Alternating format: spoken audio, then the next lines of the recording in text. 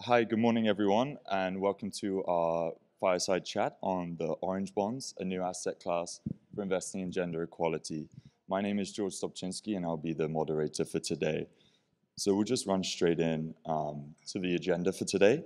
So first, we'll have some introductions from our panelists from the steering committee, and then later on, they'll go through the Orange Bond Initiative overview, giving you some more details about the initiative in general, and then we'll open to a panelist discussion and a Q&A session at the end.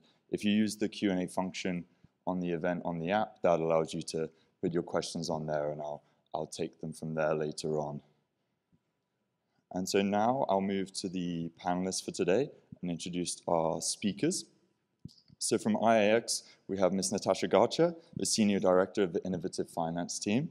Ms. Garcha leads IAX's work in their award-winning Women's Livelihood Bond series, but also is a representative on the steering committee of the Orange Bond Initiative. Ms. Garcha has been at IAX for a number of years, spearheading their work in these areas, but also she was the co-head of corporate social responsibility at DE Shaw previously. So Ms. Garcha, I'll pass that over to you to introduce IAX and yourself. Sure. Thank you very much, George. And thank you to everyone who joined the session. We're living in a world in which women are disproportionately impacted by a number of crises. Climate change, COVID, we were twice as likely to drop out of the workforce. And in all the wars that we're seeing everywhere from Syria and Palestine to the Ukraine, women are rarely the main combatants, but they're usually the main victims. Yet we still firmly believe that women can be solutions to many of these issues. Having women back in the workforce can add $13 trillion back to GDP. Having women have a seat at peace tables allows peace agreements a 35% increased chance of lasting for at least 15 years. And the climate crisis cannot be solved without half of humanity being a part of the solution. And so for those reasons, IAX, which is a women-led firm, has been working for many years in the impact investing space to bridge the Wall Streets of the world with the back streets of the world, has had a very clear mission to have gender and women as a part of the equation in financial solutions.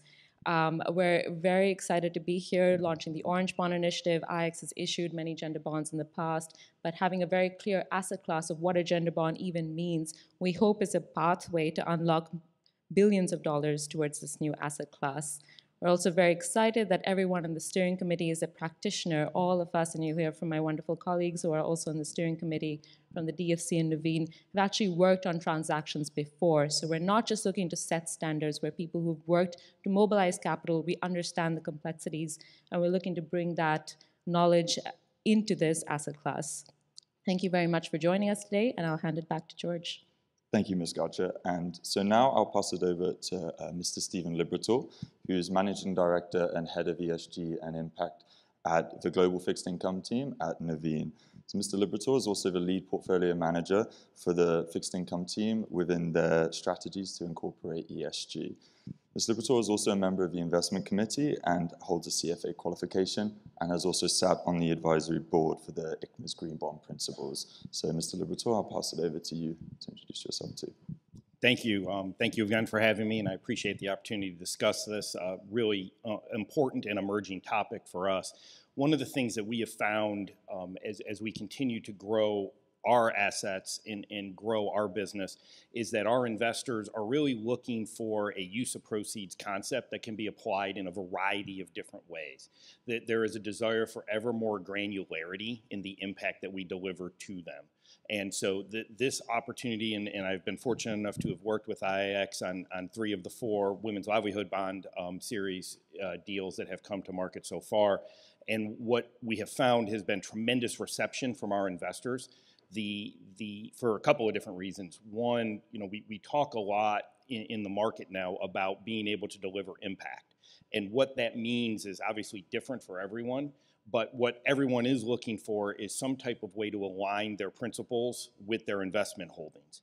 And the concept of a gender equity bond has been really interesting and very exciting to many of our investors. And what we're hopefully able to do in trying to establish this particular initiative is do the same thing that we did for the green bonds, for green bonds through the green bond principles. And what we want is to be able to engage with issuers to get them comfortable with what needs to be done from a perspective of what an investor is looking for, and have them feel comfortable that what they're going to do is going to be accepted in the market and going to be considered as cutting edge and relevant for whatever outcome they're attempting to provide an investment vehicle for. So hopefully what we do with these principles and this initiative is create an ecosystem and an environment that allows for issuers to come to market and investors to be able to find particular securities that really fit what their investors are looking for. Thank you very much, Mr. Liberatore. And now I will pass it over to Mr. Richard Greenberg, who's Managing Director at the United States International Development Finance Corporation. He leads the efforts in DFC's contribution to the expansion of social enterprises, and the group he leads has closed over $1 billion in financing enterprises and funds across a variety of sectors. So, Mr. Greenberg, I'll pass it over to you to introduce yourself. Thank you, George. It's great to be here, and I want to thank IAX for organizing this panel. They've been an incredible partner for us and a leader in enabling us to contribute to this space. So there's some history there and some transactions that we've already done. I just want to make sure everybody who's in the room who may not be familiar, that DFC used to be OPIC, and we are the U.S. Development Finance Institution. We provide financing, debt. Now we have equity authority. We can provide technical assistance now under our new formulation as DFC, which is very exciting. And we've always, I think for many years, we've actually been trying to contribute to gender lens investing, and we have some people who have really been standout leaders in that space. One of my colleagues, Eleanor Kempelman, actually is on the steering committee of this group. She couldn't be here today, so I'm kind of standing in to a certain extent for her. Also, I just want to introduce, I have two colleagues here, Laura Anderson, if you want to just raise your hand, Laura, and Jason Whitney. Two of the colleagues in my team are also here and available to speak to any of you. I guess the only other thing I would add here is that I manage a team. It's called the Social Enterprise Finance Team, and what we're trying to do is represent the part of the portfolio at DFC which looks for more innovative transactions, earlier stage uses of our capital that may not be traditional, conventional in terms of risk, return, and impact.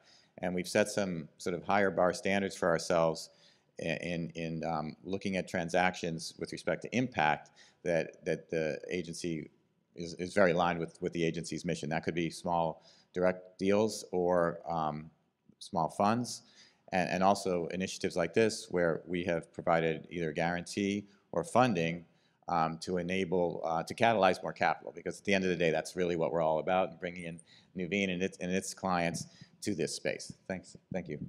Thank you, Mr. Greenberg, and thank you all for being here today and for representing your organizations on the steering committee of the initiative. So now I'll pass it over to Ms. Garcha, who will tell you a little bit more about the initiative in general and its mission and objectives.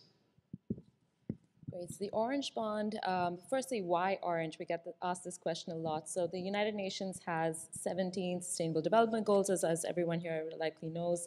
The 5th goal is orange in color, and it stands for gender equality, therefore the inspiration for the Orange Bond. In fact, on the steering committee, besides the DFC, Nuveen, all who've been, perfect, thank you, all who've been at the forefront of actually working on transactions. I think this is one of the unique things about the steering committee, is that we understand the complexities of this, because it's easy to set standards, but you need to have both the gender expertise and the expertise on the financial side to set something that can actually mobilize capital at scale for this very important asset class. The mission is to mobilize at least $10 billion by 2030 through the Orange Bond transactions. And we think that's achievable, and you'll hear from Stephen. The sustainable debt market already crossed the $1 trillion mark. And so we think gender can be a cross-cutting part of that. We also define gender to be very inclusive. We're looking at women, girls, the LGBTQ+ community, because intersectionality is absolutely critical when you think about the different ways an individual can face gender-based discrimination. So besides having a set of principles, we will also be pushing our transaction support and working to develop the ecosystem, which you'll hear more from Richard on later in the presentation. Besides the three of us, as I was saying, there's a number of other organizations on this steering committee. We have made an intentional pledge to have folks from across different sectors and different regions. We have 2 donor agencies, so besides and DFI, so besides the DFC, we have the Australian DFAT, we have the United Nations Capital Development Fund, we have Water.org, an excellent nonprofit doing fantastic work in the space, ANZ Bank, and Sherman and Sterling. So very different from a lot of other groups who've developed other sorts of standards. This is much more inclusive, we hope. This also has made an intentional commitment to have diversity inclusion, having women as a part of the conversation, having people from the global south as a part of the conversation. And as you'll hear from me later in the session, when we developed the principles, about 150 organizations from all 6 continents were invited to give input into them. And so with that, we're very excited to now hear from all of you. At the end of this conversation, we'd love to take questions at the end. If you have questions along the way, please fill them out in the Q&A app, but we will have 10 minutes at the end for Q&A as well. Thank you.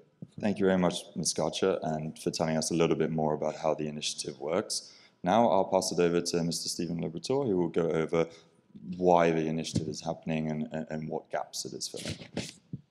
Sure, and so one of the things that I mentioned earlier were the Green Bond Principles, and I was on the initial executive committee of those, so I helped to write them. And one of the keys is, and what you'll see in this chart over my shoulder, is the purpose of that entire process was to generate the outcome you see on this particular slide. It was and remains one of the challenges in the concept of impact investing remains the issue around subjectivity.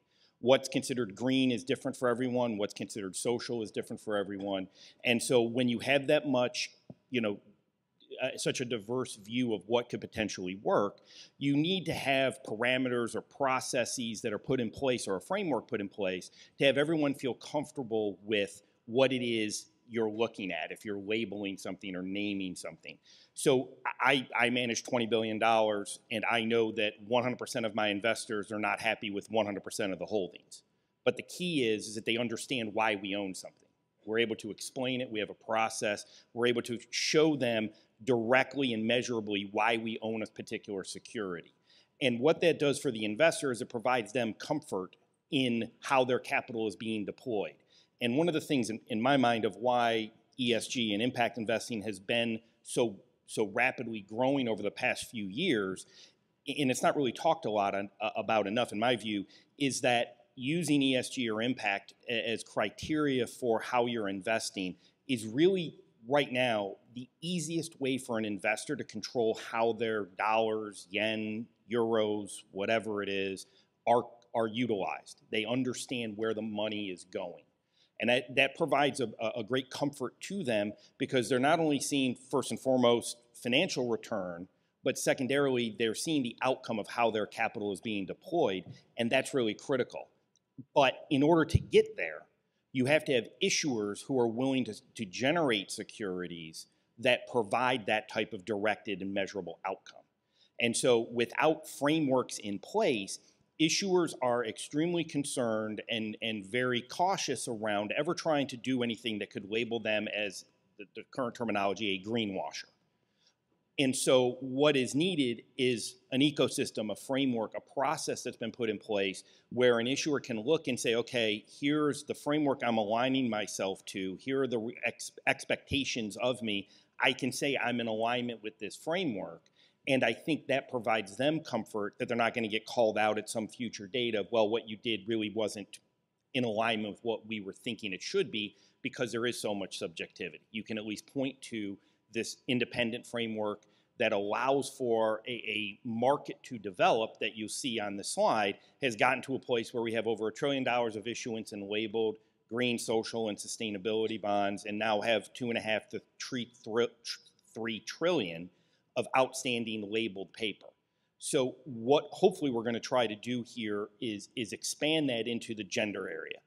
One area that we continually hear investors very interested in increasingly interested in, is the social bond space. And it's always been historically, why you see the breakout you see on this chart, is because historically green investing or environmental investing has been easier to accomplish. And that's primarily because the metrics associated with measuring the environmental benefit are fairly well accepted and known, and it's a fairly finite area. It's certainly expanding now with the concept of blue economy investing and biodiversity, wildlife conservation. But for the most part, up until now, green investing is related to primarily renewable energy. So it's been very straightforward. Social has always been a harder space to define and to identify because there is such a wide variety of potential outcome associated with it. Historically, the easiest one, of course, is affordable housing. But now what we're seeing are other types of opportunities led by, unfortunately, the only positive that's come out of COVID has been a boom in the social bond market where issuers were responding to providing relief efforts associated with the impacts of COVID. But now we're starting to see, obviously, moving past that at this point, but also now looking for other opportunities within the social space to identify investment. And the gender space is one that is continually discussed and talked about, yet the two people sitting to my right on the stage are the only two that have ever issued a true gender lens type of security in the public fixed income market. So what we're hoping to do here is take the learnings that we've had from the Women's Livelihood Bond Series and from the DFC's 2X Women's Initiative program and spread that out to other issuers to get us to a place where we can start seeing a much wider variety of opportunity specifically targeted to women because of, as Natasha so aptly pointed out, all of the factors that currently point to an underserved population that is critical to the heart of not only families, but the environment as well. Thank you, Mr. Liberatore, for telling us a little bit more about how we can see this asset class grow. And now I will pass it back to you to go over a little bit about how everyone can get involved and how organizations themselves can also get involved. So one of the things that what we're trying to do is get as many organizations and entities involved from across the entire ecosystem of the finance world, because ultimately what we're trying to do is bring in capital to address these particular underfunding and undercapitalized opportunities.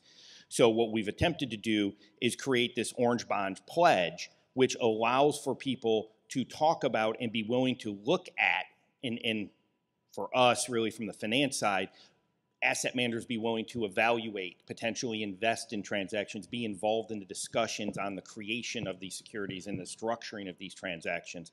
But it goes across that to a wider array of organizations that are issuers. And what we're seeing is when we have conversations with issuers, they're starting to recognize that, it used to be a few years ago, everyone had a green framework. Then they had a social framework. Now everybody's coming through with sustainability frameworks. And to me, that's the perfect evolution of the market because issuers are recognizing that their operations have both environmental and societal impact. So hopefully what we do is by getting this Orange Bond Pledge and the Orange Bonds Initiative moving forward, we get more people involved and more people comfortable talking about this in a way that actually leads to actual real market transactions that are investable. Thank you very much, Mr. Liberatore, for giving us a bit more information on how everyone can get involved. The pledge is online and it's a digital pledge that we encourage individuals and organizations to sign to become part of the initiative. Now I'll pass it over to Mr. Greenberg to give a bit more context on the initiative, transitioning from just talking about gender lens investing to actually putting that into action. Yes, thanks. We've seen a dramatic uptick in interest. I think many of you would be familiar in gender lens investing. Going back many years, DFC, what was OPIC, recognized the importance of our mission to invest in women and have transactions which support women. I've been involved with microfinance going back about 15 years, and it was just understood that most microfinance borrowers were women, and there was strong positive impact as a result. But then, of course, it I think became more understood and recognized that across all of our portfolio, really, there could be impacts on women that needed to be better understood and also cultivated and encouraged. So we I think, were one of the early DFIs to really try to understand that better and then put in place people to advocate for that and also train our transaction teams. And we've done a tremendous amount of internal training to have a dialogue with any client that comes in, whether they have a women-focused impact mission or not, to try to help us understand that and help us provide financing that will realize that in the best possible way. So that could be smaller direct enterprises that we lend to, and also a lot of funds that are building in a gender lens. So we're both, we like to think of ourselves as leaders and tag along with people like IIX and also follow us and where the market's going, like Stephen is talking about, and just provide value added where we can. But I think, for picking up on what's in the slide here, while there's all this interest, there hasn't been a maturation of that to what Natasha and Stephen are talking about, to have a broader market that can invest in this. And so $2 billion, it says on the side, capital in 2021 to gender lens investing, lots of events, lots of discussions, but only a very, very small number of gender bonds actually issued. And without the sort of standards around that can create that market that we all want to see. So the role that we're trying to play is to just, wherever we can, partnering with IIX and Nuveen to create, again, catalyze other capital. Hopefully when DFI participates, that sends a signal. We're willing to provide, in some cases, subordinated capital to then help bring in the senior debt. So whatever it appears the market needs for us to take that additional risk, that's what we're looking to do at this point. Sure, thank you very much, Mr. Greenberg. And now I'll pass it back over to you as well to go a bit over the approach the initiative is going to take to actually putting this into action. Sure. So again, picking up on what Stephen said, fundamental to development of any market of this sort is the standard setting. So that means putting principles in place, taxonomies. The language is always very important. Aligning with other industry standards. We don't need to reinvent the wheel on everything, but build off of it. And just host gatherings and discussions. And again, credit to Natasha and her team for bringing the parties together, and a very diversified group also, to ensure that those principles represent and reflect really what the market needs. And the second piece, of course, is the actual transaction work. And that's what our bread and butter is actually doing deals. And that's what gets us most excited. We're seeing a tremendous amount of deal flow in this space. Again, one of the things I think we all need to continue to be mindful of is the sort of, I don't know what you call it, orange washing or gender washing, right? Because, it occurred to me maybe last year sometime that every other transaction that was coming to us had a big gender label on it. And that's great on the one hand, and I think in most cases, of course, it was very intentional, sincere, but maybe not really well thought out, or an attempt to capture our interest when it wasn't really very well developed. Also, the role of providing advice to orange bond issuers, and just having that flow of information from people that are experienced, who have done this type of thing, and then, of course, the training component. Stephen, you were alluding to that as well, especially the lawyers, right? So, and then lastly, it's just more broadly the whole market building exercise. And we've seen this in other kinds of sectors, of course, where there's a nascent interest in certain sectors, but not really a broad understanding about the ecosystem. We see that now. I don't know, one of the ones that comes to mind is the EV market, mobility. I've been involved with the clean cooking space for a long time, even going back some years, microfinance. So, there's a set of things that need to occur, right, to build the so-called ecosystem, both the players and the concepts, and things like certification services can be very, very important to validate and provide a signal to the market that this qualifies under that 2X gender lens investing label. Thanks. Thank you very much, Ms. Greenberg, for giving some more information about how the initiative will actually be put into practice. And now I'll pass it over to Ms. Garcha to go over a bit about the principles that will actually make up in these transactions. So over to you, Ms. Garcha. So the principles, we decided to have a three-pronged approach to this. So the first principle is what's most traditionally been done in the gender lens investing space, which says you have to have gender-positive capital allocation. The proceeds of these bonds have to go towards projects that benefit women. historically, we've seen a number of projects in which it's very checkbox, and I'm sure all of you know what I'm talking about. They'll put one woman on the board, and therefore there's a gender lens. This goes much beyond that. We give people multiple options through Principle One to make it more customized for what's relevant for their region or their sector. It could be having a majority woman-owned organization or a woman-led organization, and that is very relevant for some sectors and some countries. But if you look at, say, emerging markets, it has to expand beyond that. So Principle One also gives you the option to invest in companies where the products and services disproportionately and significantly impact anyone who faces gender-based discrimination. Similarly, it allows you to look at gender equal workforces, gender equal supply chains, being gender inclusive and equitable in the policies through which you govern these different stakeholder groups who face these forms of gender-based discrimination. And note again, we're not just saying women. It can be many different ways people experience gender-based discrimination. So that's Principle One. Principle Two really is more inward-looking, looking at folks like us who are issuers to make sure that the issuer has the capacity and diversity in their own leadership. I think what's been really interesting is that investing is really not a zero-sum game, and we are losing a lot by not having more women and more of the LGBTQI+ community making investment decisions. It's made a big difference in what a gender bond even looks like when you don't have women working on them. Principle Two looks at the leadership of these issuer organizations. So for instance, it would look at IAX's own leadership. It would look at also people on the team who are structuring the transactions. Do they have women? Do they have also, very importantly, people of color? The intersectionality, again, of having a woman of color working on a deal that's focused on Asia and Africa or Latin America can make a significant difference in how you take investment decisions. And finally, Principle Three looks at transparency. And I really enjoyed the debate yesterday on ESG. And I think this is really, really timely to think through how would you avoid issues like orange washing.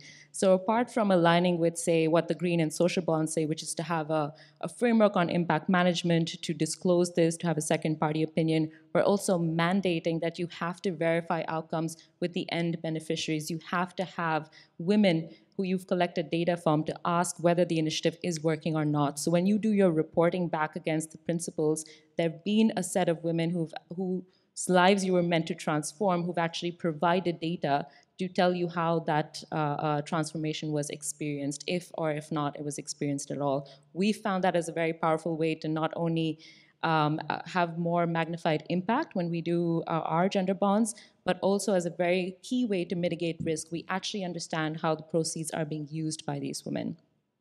And if we go to the next slide, I'll give you as an example. Again, it's very easy to talk about doing all of these things. So very quickly as a case study, IAX has done a number of women's livelihood bonds.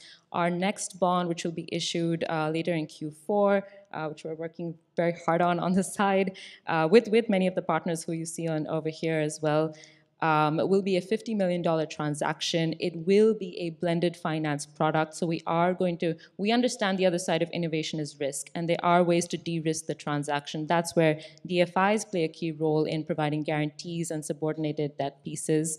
It's a multi-country, multi-continent bond. We're investing both in Asia and Africa, looking at sectors, so of course microfinance, but clean energy, sustainable agriculture, all these sectors where women play a critical role, not as victims, but as solutions. And finally, I think what's been really important to see is IAX, again, we looked inward to align with Principle 2. We have over 70% of the team working on the bond are women, and over 90% are people of color from the regions that we're investing in, which gives us, we think, an edge in understanding both the risk return and the impact, and in particular, the gender lens. And finally, on a last note, just because we're an orange bond doesn't mean we are competing with the other standards that are out there. This is also in line with the ICMA standards. It's also 2X compliant. The orange bond principles have been made to be harmonized with what's out there. So we're complementing what's there, but strengthening particularly the gender lens. Thank you. Sure. Thank you very much, Ms. Garcha, and thank you all for providing some more color on the initiative in general. Now I'm going to move to a panelist discussion where I have some questions I'd like to ask the three of you as well. And please, again, do put your questions in the Q&A because we will designate some time momentarily to go through those. But the first question I wanted to ask the panel, and it kind of touches a little bit on what you just mentioned, Ms. Garcha, about kind of collaborating or aligning with other principles. And so there are a number of existing standards in the sustainable debt market currently. And I guess, how does the Orange Bond Initiative aim to harmonize or further complement these? And Mr. Liberatore, maybe you'd like to open up with some remarks on that. Sure. So I think what we're attempting to do is make sure that we are, exactly as Natasha said, we're building upon what's already in the market at the moment.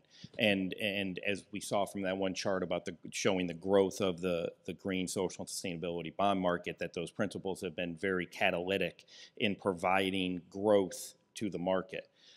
And so what we're going to try to do with the Orange Bond principles is focus people more on the gender concept. You know, as I've seen this market continue to evolve, and I see it in our own assets, that we've, as I mentioned, we're trying to be more granular. Investors are looking for more granularity. We've launched our first actual social bond account for a client this calendar year, 2022.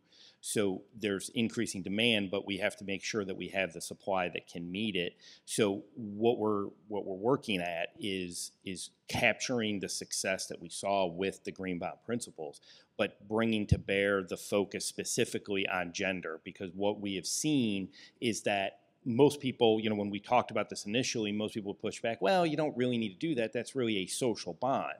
Well, yes, that is true, but we're not seeing the uptake that I think that you would expect, nor the specificity of outcome that you could receive, because gender investing isn't purely social. There are environmental aspects as well. And as such, we want to make sure that we're able to call out and bring to bear the opportunity set that's across pretty much every impact concept and impact thematic area by specifically funding women and gender in this particular case, because of the critical role that women play in, as I mentioned, society, but also how that translates into their effect on the environment. So hopefully what we're going to be able to do is, again, as I mentioned, create an environment where issuers are comfortable coming to market because they have a specific framework they can say they're in alignment with and point to that has been independently created, that's based off of the tremendously successful green bond principles that are the market standard. Thank you very much, Mr. Liberatore. And now maybe I'd like Mr. Greenberg to come in a little bit on what role can DFIs specifically play in catalyzing the initiative and moving it forward. Yeah, well, we, back in 2018, we were one of the original members of a group of DFIs that put together what we call the 2X Challenge at that time, and that matured into the 2X Collaborative, and ultimately a set of criteria and principles to help people understand what that would translate into, and with some specificity. And that was a lengthy process. It wasn't something that just happened overnight, because again, there was a learning curve to go up and sharing the experiences of the different organizations and perspectives. But ultimately, a set of specific criteria were agreed that we use when we're looking at transactions, and for ourselves to help determine whether we think it qualifies in that regard, but also to convey to the market, to signal to the market, these are the kinds of things to think about. And when you're coming to us as a DFI, we're going to prioritize transactions that meet these criteria. And it's not a one-size-fits-all. And there are many different ways to achieve aspects of it. It could be, obviously, women employment in a transaction. It could be in a project. It could be leadership at the management level. It could be products and services that are developed specifically designed for women. And it's really been astounding, I think, in certain ways, to once you start that dialogue, a lot of companies that hadn't even thought about it realized that there were a lot of things that they either already were doing that they weren't properly recognizing, or that they could do to advance that would be consistent with their own business model and their own need to achieve the financial returns, and also the social return objective that they wanted to achieve.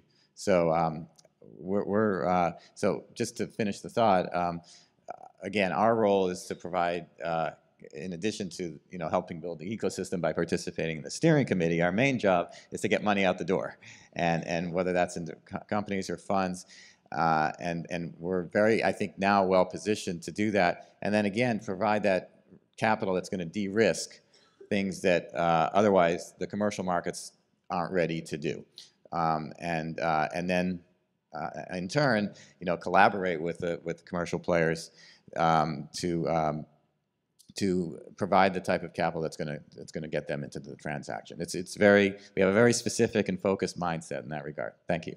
Sure, absolutely. Thank you, Mr. Greenberg. And I know earlier you mentioned about kind of impact washing and greenwashing being quite prevalent across the green bond industry. But perhaps, Ms. Garcha, you'd like to give some more color on how the Orange Bond Initiative is actually going to be different to that, and to make sure that it doesn't fall into the same trap.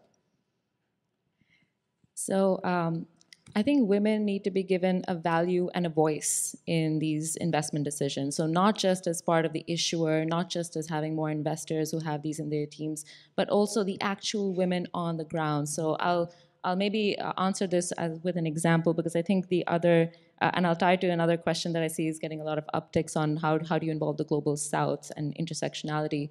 But I think when you have a gender bond, so for instance, in our Women's Livelihood Bond series, when we are putting together the portfolio, we actually don't just do a diligence on the company, on their staff, on their management, on their leadership, on their operations. We also go and have a number of days where we spend asking the women questions. And I think that's been very, very powerful. It shifts the power dynamic back towards the people whose lives we're meant to be transforming. It blows my mind that if you've never experienced a certain kind of discrimination, that you would be able to solve that problem. And very often a top-down approach where we tell women what they need is what we need to stop doing in gender lens investing. So and this also helps us take a very data-driven approach. When we're asking women for information, we can map them better to the SDGs.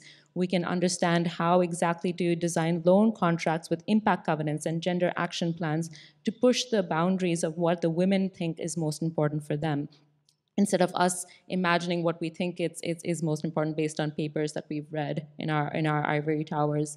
So I think the verification element will be very powerful. I think having a way to map how you align with the principles, maybe shades of orange as we have shades of green, would be very powerful. And I also think just making sure that you're taking this data-driven approach and being very transparent about your reporting. During COVID, we didn't meet every single outcome. Women didn't, for instance, increase income, which is one of the outcomes we were tracking, but they had a lot of other benefits, for instance, in the wash sector, the water and sanitation sector, in building better food security, et cetera, which was critical for COVID recovery. So we started shifting measurement towards that. So I think all of these things together will help mitigate the risk of orange washing, if you will, as time goes on. Very similar to the question that we have on how do we integrate the Global South. When we developed the principles, the 150 organizations who joined our roundtables, we had people from all 6 continents, predominantly from the Global South, who were giving input into this. And I think that's been very critical that we brought those new perspectives in, even though the steering committee, we have people who are leading the space in many ways, but hearing in particular from civil society, from human rights experts, from gender lens experts as well, helped us think through these things in a more robust way. Thank you. Sure, absolutely, and it's great to build on some of the questions we have in the Q&A, but there's just one more I wanted to touch on with maybe Mr. Liberatore, you'd be in a good position to answer this, but how will the initiative actually help scale the amount of transactions in the gender bond market, but also the size of orange bond transactions? I think that, and if it's okay, I was going to just add one thing to what Natasha was just saying. One of the things that occurred during COVID for us as an investor was that while every targeted impact that we thought initially was going to be achieved wasn't, what gave us tremendous comfort was one of the main challenges when you're dealing in any type of microfinance situation is how do we gauge how those lending institutions interact with their client? And are they treating them in a fair manner? Are they just in the way that they're working with them? And it gave us an opportunity to go to IIX and say, well, let's talk to the lending institutions to find out what are they proactively doing to help their clients. Are they reaching out? Are they asking if they need anything? And so that's always been a real challenge in this particular space, is ensuring that that in this case the women that are receiving the financial outcome are also being treated in a way that helps them get through it when there's challenges or problems. So that was a real positive, I thought.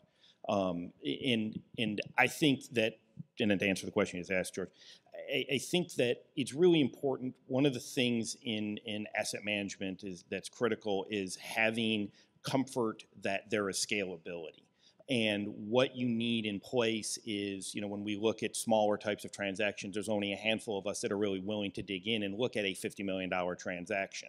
So what we want to be able to do is create template-like structures that have a framework associated with them that allow investors to be willing to commit the time and energy and effort to evaluate the $50 million transaction, because they know the next one is going to be 100, and the one after that's going to be 150. Then you're at 200, and you're getting up to index eligible size at 300. And you're able to see a diverse opportunity set where you can actually build an entire portfolio of these types of securities in a diversified manner, where you're not specifically levered to just one issuer, one part of the world, one type of outcome. So I think that if we're able to do this correctly, we're going to be able to put ourselves in a position where we're going to be able to rapidly scale the space. And it also proves out that there's actual people interested in investing in this way, but also that there's opportunities to invest this way. Sure, absolutely. Thank you very much, Ms. Liberatore. And just a follow-up question here from the Q&A as well is, maybe you can share a little bit more about the journey that the steering committee took to actually bring the Orange Bond Initiative to the forefront of the markets, and what was the process like, and how can others interested in creating these initiatives learn from your journey and use that? So perhaps Ms. Garcha, you'd like to first start off, and then we can open it to the other two. Yes, just very quickly, it was quite the journey. I think it was interesting is we were doing gender lens investing since we started, which was during the 2008 financial crisis. We just didn't know that's what it was called. We just thought that was good business.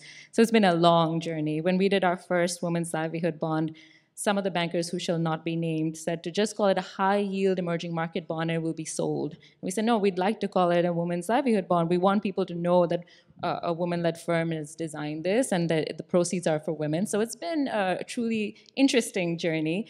But now I think we're at a stage where people have started valuing this. I think a lot of the social movements, whether it's Me Too or Black Lives Matter, have brought things to the attention of the wider financial industry, that we cannot ignore these sort of social movements, and we cannot ignore half of humanity and potentially more than that when we're making these decisions.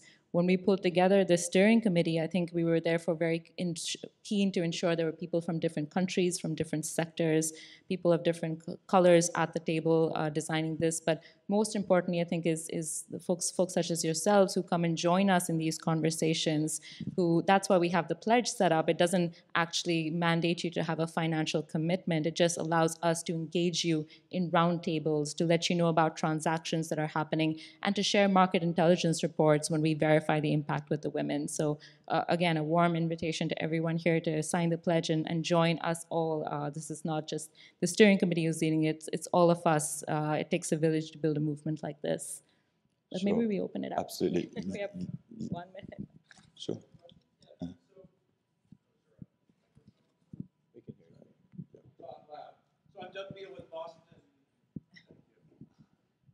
I'm Doug Beal with Boston Consulting Group, and I've worked with a number of the big global banks on their sustainable and social finance framework, so how they make decisions around supporting their clients and labeling and things like this.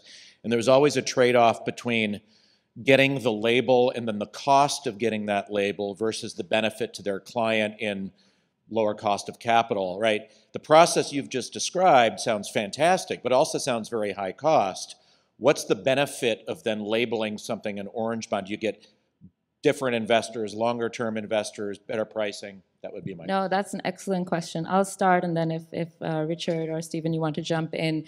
The first thing on the cost is people usually think the impact measurement and the verification with women is going to be a cost. For us, we think that's you investing and taking smarter investment decisions. You're investing in understanding risks better. You're investing in making sure the impact you're promising is better. We're also rolling out digital impact assessment tools that are quite low cost and easily scalable so that you can control the costs of the impact verification with the women.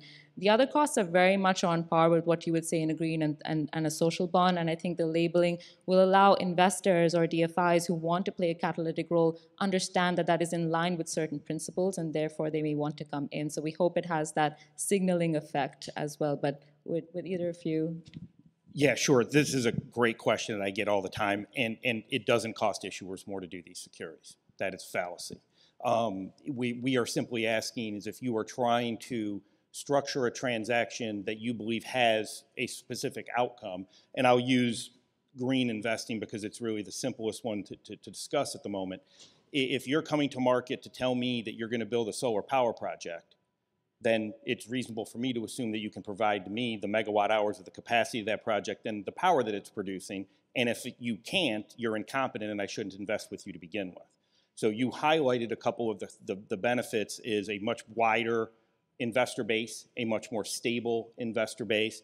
One of the things that we have heard back consistently from issuers that have created and structured frameworks, whether it's social, environmental, sustainability, and it was actually a surprise to me, was how many have come back and said, you know what, this framework really helped us to better evaluate our own operations and have allowed us to improve our operations in a handful of different ways.